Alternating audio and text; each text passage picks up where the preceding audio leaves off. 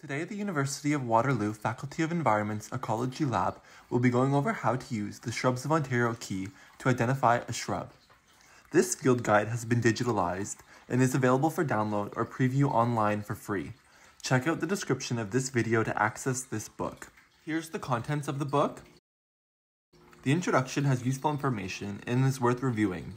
In the beginning of the book, the ranges of the different hardiness zones are defined, along with plants you could expect to find in these different regions. This also can be helpful to review. If you come across some terms that you don't understand, check out the glossary that begins on page 483. To begin identifying, we will start at the keys for the identification of shrubs on page XXI. On the next page, we will find general keys. The first step to use the key is determining which of the 4 keys you need to start in. This book divides shrubs into 4 artificial categories based on the leaf type, which can be either evergreen, meaning the leaves persist in winter, or deciduous, meaning the plant sheds its leaves in the fall. The leaf arrangement is the next thing we will need to know, and can be alternate, opposite, or whorled. The leaf type can then be simple or compound. A simple leaf is just one single leaf on a leaf stalk that attaches to the twig. A compound leaf is one that is composed of smaller leaflets on a leaf stalk, then attached to the twig. The way to tell them apart is by looking at what is attached to the woody twig. You can also tell by looking at the buds, which will always be on the main twig, never on the leaf stalk. Also note that compound leaves can be palmate or pinnate-like. It is important to know what is a leaf and what is a leaflet when determining the leaf arrangement as alternate, opposite, or whorled. Key 1 is for species with evergreen leaves, including conifers with persistent needle-like leaves. Keys 2, 3, and 4 are for species with deciduous leaves. Key 2 is for species with opposite or whorled leaves. Key 3 is for alternate compound leaves, and Key 4 is for alternate simple leaves. Here is the shrub that we will be identifying. You can see that it has alternate simple leaves, which will bring us to Key 4. We will now read the first option in this key. A.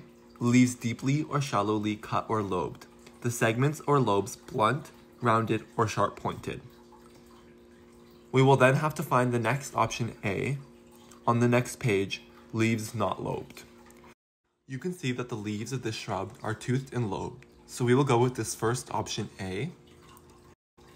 We will then go immediately below this to the next option, B, trailing, scrambling, or climbing vines. We will then find the other option B, shrubs or trees.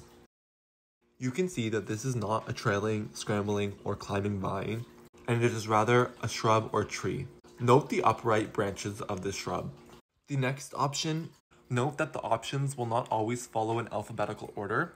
Rather, always read the option immediately below the one you have selected for your species. E, leaves palmately lobed, or E, leaves pinnately lobed, or of 3 different shapes and margins entire. You'll remember that palmately refers to one common point, like fingers coming off of a palm, whereas pinnately refers to an elongated axis, like lobes coming off of a pin. In this case, the lobes are palmate. The next option, F, stems unarmed, or F, stems armed with thorns or prickles. You can see that the twigs of this shrub have no thorns or prickles, so we will choose the first option, F. Our next option, either G, stems slender, creeping with low upright branches, 1 to 3 decimeters high, leaves few, reniform, with rounded lobes and shallow sinuses, flowers solitary, north of 48 degrees north, or G, stems stout, trailing, ascending or erect, up to 3 meters high, leaves numerous, not reniform, the lobes blunt or sharp-pointed, flowers several to many in clusters. Our stems are stout, ascending or erect, taller than 1 to 3 decimeters high, and the flowers are also in clusters, so we will choose the second option, G. If you weren't sure, you could flip to page 235 and check to see if this matches our species. Here you can find a description, map, and sketch, and we can see that this does not match our species, so we will continue on in the key. H, leaves large, 10 to 20 centimeters across, stems and petioles, usually clammy with glandular hairs, calyx lobes, caudate tipped, flowers 3 to 5 centimeters across, or leaves smaller, 3 to 10 centimeters long, stems glandless or with a few scattered glands, calyx lobes not caudate tipped, flowers less than 1 centimeter across. Here you can see the leaves are less than 10 centimeters long and the flowers are less than 1 centimeter across, so we will go with the second option H.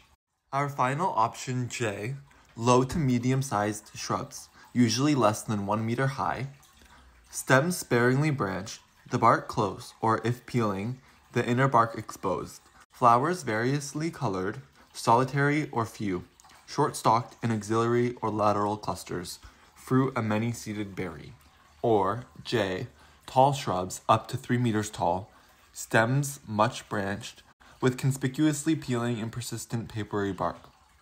Flowers white, numerous, long-stalked, in showy terminal clusters. Fruit a papery brown pod up to 1 centimeter long.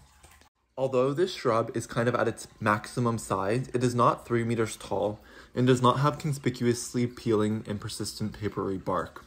And the flowers are not white. You can see that the stems are sparingly branched and that the flowers are solitary or few on short-stalked and axillary or lateral clusters. Once again, we could go to page 193 and confirm that this species, 9-bark, does not match the species we are looking at. You can see that the flowers look very different, and reading the description, this does not match our species. So we will go to Shrubs on page 130. Sometimes after completing one of the first 4 keys, the result will be a genus. This will bring you to a keys to that genus, where you will have to go through the key further to get down to species. The first option, A, stems unarmed, or A, stems armed with spines or bristles, sometimes only at the nodes, or on new wood. We will look again and see that these stems are unarmed and have no spines or bristles.